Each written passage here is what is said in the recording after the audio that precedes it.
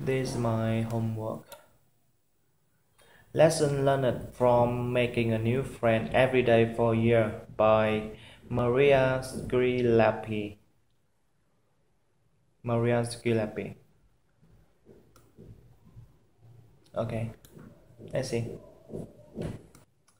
I found a secret to life, and it started with a stress-induced bald spot. At the age of 31, I found myself in a rut, personally and professionally. The final straw was waking up one morning to discover a bald spot the size of the quarter that appeared overnight. I had to do something, and my birthday was coming up. So I decided to give myself the ultimate birthday gift, a fresh start. I put my resignation letter into a cupcakes and passed them out at the office. I left the guy I thought I was going to marry, my city and my friends. I moved to Chicago from New York heartbroken and ready to start over. I landed a dream job. I found a great apartment. Life was really starting to turn around.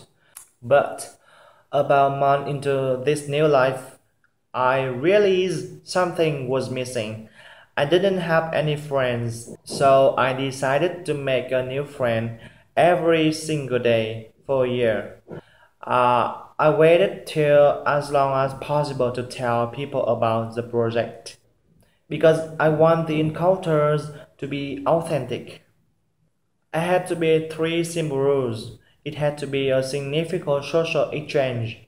I had to feel a connection, and I couldn't go home until I met a friend. It took anywhere from 30 minutes to 12 hours to make a friend, and this was all while I had a full-time job.